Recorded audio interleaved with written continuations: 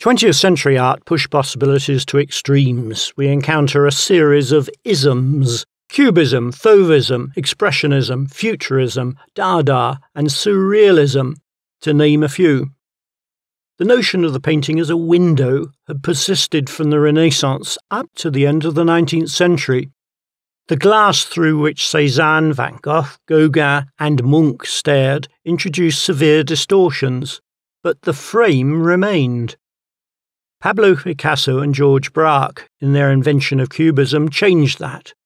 They abandoned fixity of viewpoint and fractured the contours and planes of an object as if form and space have been crushed and reconstituted in an alternative order.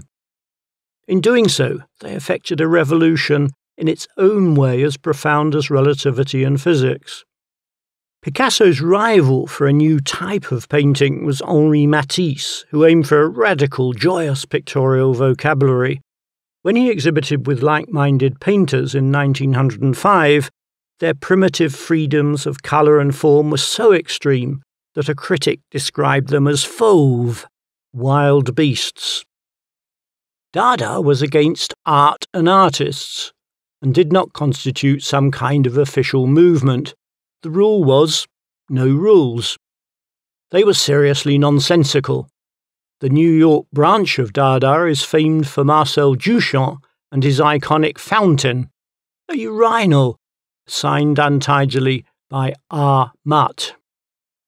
Surrealists were not so much anti-art as seeking a new mental reality for the creative act, related to Freud's ideas of the subconscious. The logic of rationality was to be replaced by the dreamlike conjoining of objects.